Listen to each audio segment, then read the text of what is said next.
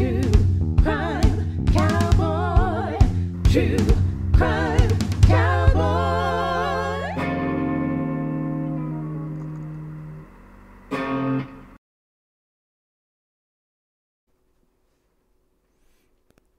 Hi, folks. Hope everybody's doing well on this Friday morning. Right now, it's excuse me. Right now, it's just pouring rain outside. Earlier, it was a rain-snow mix, but right now, so I don't know if you'll be able to hear it or not, but it's hitting the windows pretty hard. It's raining. You can go looking for the sheep in the rain. Those of you who are Benny Hill fans, you'll get that reference. The rest of you will be like, "What the hell is he talking about?" Oh, anyway, it is 5:25 in the morning. I've already been up for about an hour. Not by choice. It's just my body wakes up, won't go back to sleep, so I just get up and make coffee, which I probably need another mug. But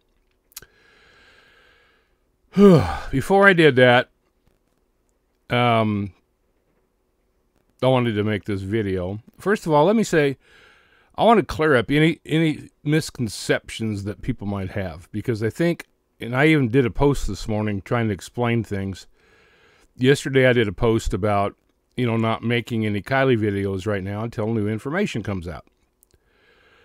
I'm sorry, but I just get really tired of seeing people still holding lives and going over the same stuff over and over and over and over and over. We've already covered everything from every frickin' angle that we can. So anyway, I'm not gonna get in on that. You know what? We've already covered everything that I know. So it's like, I just don't see the point in making or having lives or whatever going over the same exact stuff. If I get new information and I have something else to put out, I will. In the meantime, I'd rather do other things. It doesn't mean I'm forgetting Kiely. I'm not. Still working with other creators behind the scenes. I'm working with my old boss behind the scenes, trying to get a full-blown investigation done on these jerks. I want to see a bunch of people go to jail. Oh, also, too, speaking of that, somebody asked me, let's turn it around. It's like Stephen Wright. He goes, yeah, I don't know if you know who Stephen Wright is, but he's kind of like a really dry comedian.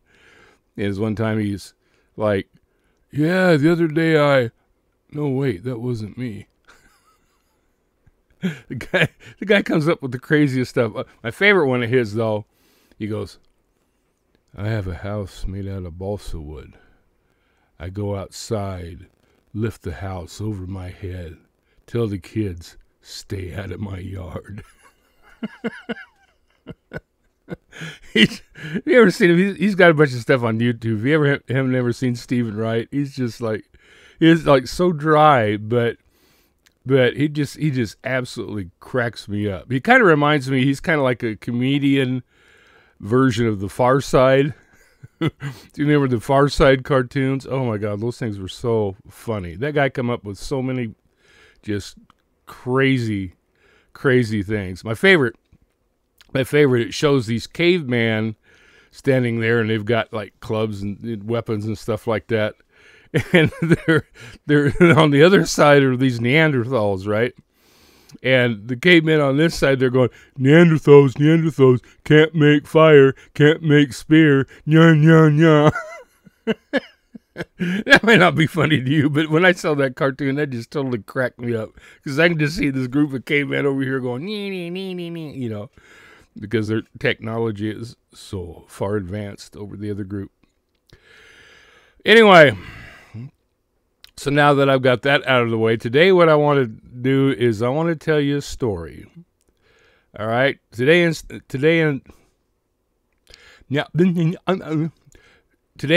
of doing a tip of the day, here's my tip of the day. Don't get up at 4:30 in the morning and only have one mug of coffee and then try to do a video. That's my that's my tip of the day. what I wanted to do today is tell you a funny story, because I have a lot of funny stories from when I was a cop. This one is when I made another cop pee his pants. It still cracks me up to think about it. Oh, all right.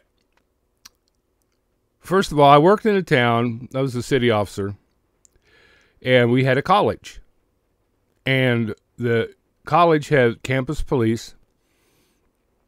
Now, the campus police were actually sworn city officers, but they only had jurisdiction on the campus. They didn't have jurisdiction in the rest of the city unless we called them for backup. All right. So, and then their department, their chief, who was like, dude was weird, man. He was strange. He used to work for California Highway Patrol. All right. So, campus police had the CHIPS uniforms, right? That light tan with the, and they were exactly like California Highway Patrols, except the patches, said campus police instead of, CHP or whatever. So that's what they had. They had these light tan uniforms, right? Well, anyway, we had this one shift that was called 8 to 4 foot patrol. 8 p.m. to 4 a.m. That was my favorite shift because I could still get home rather than working, graveyard where a lot of times when you get home it's already light outside. Working 8 to 4, I could, get off at 4 o'clock, go home, and get to sleep while it was still dark, which I loved because at that time I had a really, really hard time sleeping if there was any light coming in the windows at all. In fact, people probably thought I was crazy because I used to put tinfoil, aluminum foil on the windows and duct tape it to block out the light. So they probably thought, this guy's crazy, man. He's got tinfoil all over his windows. What's he doing, expecting aliens, And E.T. did show up a couple times and wanted to phone home, but I said, get out of here, man. Get out of town, man. So anyway, we had this 8 to 4 foot patrol, and I was riding with my best friend on the force, Randy, and he and I used to go out and do stuff together and get drunk and crazy stuff. I don't think I told the story about where he was wearing the gorilla mask. That was the same guy. So anyway, I was riding with him, and we got a call that there was somebody inside this church, and this was like a huge, huge freaking building, just absolutely huge. So we go there, and I don't remember how we got the keys or whatever, but we got it, went in there, searched it. There were so many nooks and crannies. I wished we'd had a dog, because that was the only way we were going to find anybody in there. Because they had you're going along, there's like this big hole in the wall. You look in there, and it's got like this, almost like a cavern. It's almost like going in a cave. Ain't no way I'm going in there. Spiders. I don't like spiders. I don't like spiders and snakes, and if that ain't what it takes to love me. Remember that song? Some of you old codgers like me, you remember that song. I don't like spiders and snakes, and if that ain't what it takes to love me. When I want to be loved by you.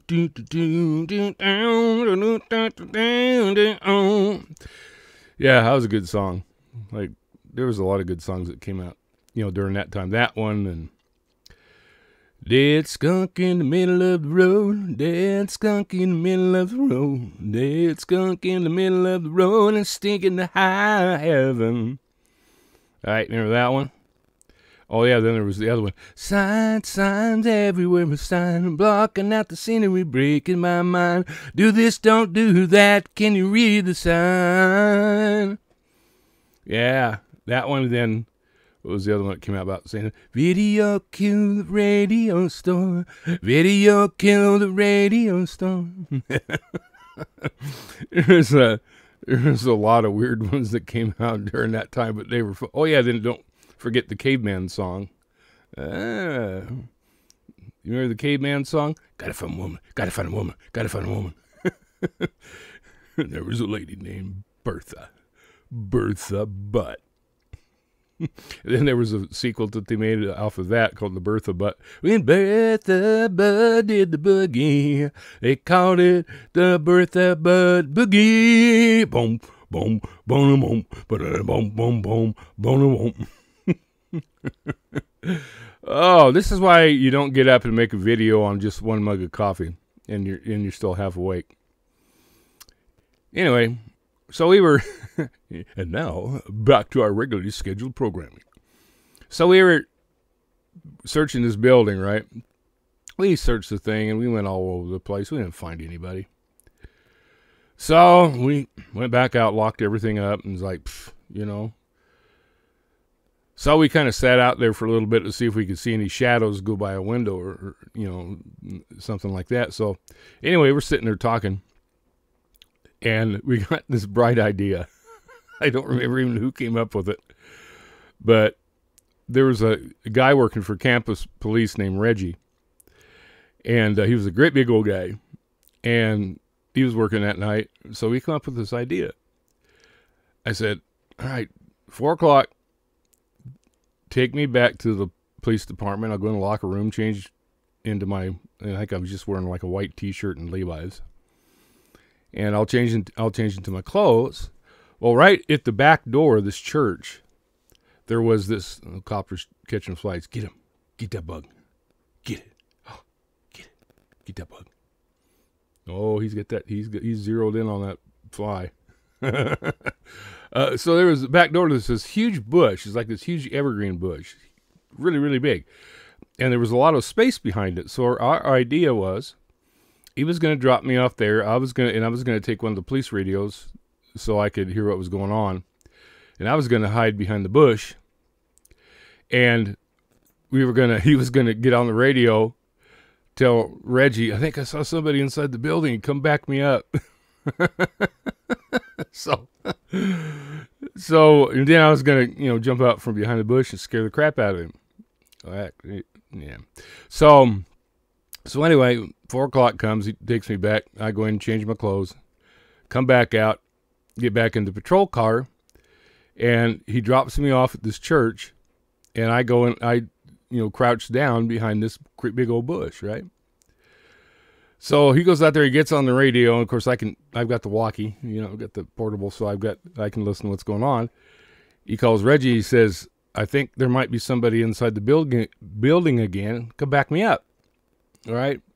So he's parked out there, and Reggie comes pulling up behind him, and they get out, and he come walking. He goes, yeah, I saw it. Looked like it went by this window right here, right by the back door there. Right. And there were some steps. There were some steps leading up to the door. And Randy walks up the steps, and he's kind of like pointing. He says, "Yeah, I thought I saw a shadow go right by here." Of course, Reggie's standing right in front of the bush, and all I did was stand up. I just stood up. Of course, I had my white T-shirt on, and stuff. There was a back, outside light, at the door, so he could see me really well. But he couldn't see me perfectly enough to be able to see my face and all that. And I think I had a hat on of some kind of ball cap or something. So I slowly stood up, right? And you ever seen those cartoons or those shows where they exaggerate how scared somebody is, and they're like,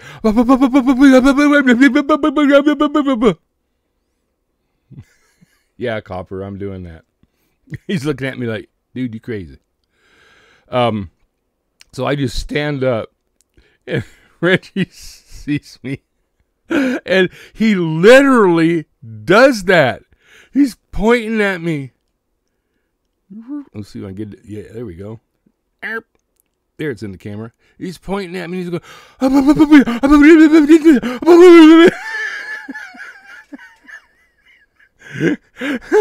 course.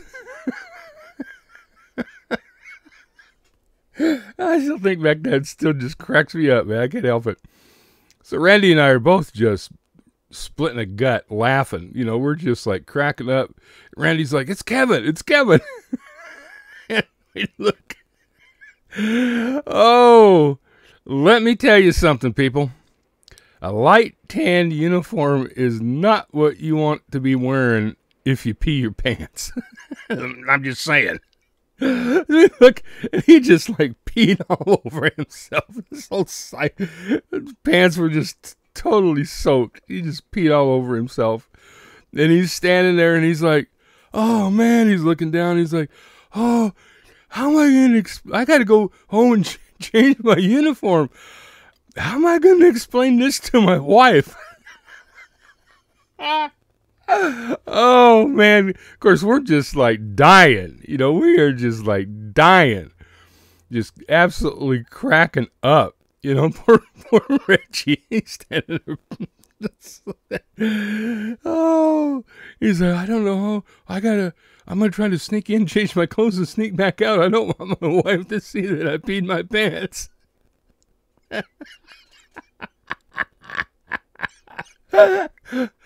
Oh man, that has got to be one of the funniest things I've ever seen.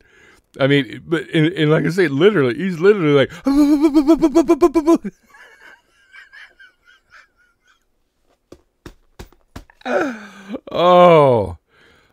now that cracked us up. That was so damn funny. That was hilarious. Of course, I felt sorry for him. I mean, I did. But at the same time, it was so damn funny. You couldn't, you couldn't help but laugh, So he had to go home, and luckily he was able to sneak in, change his pants, and sneak back out without his wife seeing him. But his wife found the pants the next morning, and he's like, "Why are your pants all wet?" Oh man, oh man. Oh, we used to do some fun stuff. But that's just one story. But anyway, that's all I got for you this morning. I already said what I needed to say about what I'm doing in the first part of the video. So anyway, hope you enjoyed that story. I know I did. Oh man, I'll get my mouse to work here. There we go. All right, so have a good Friday. Have a good weekend. Although I'll probably make a video tomorrow. I'll probably do a tip of the day tomorrow. So, see you later.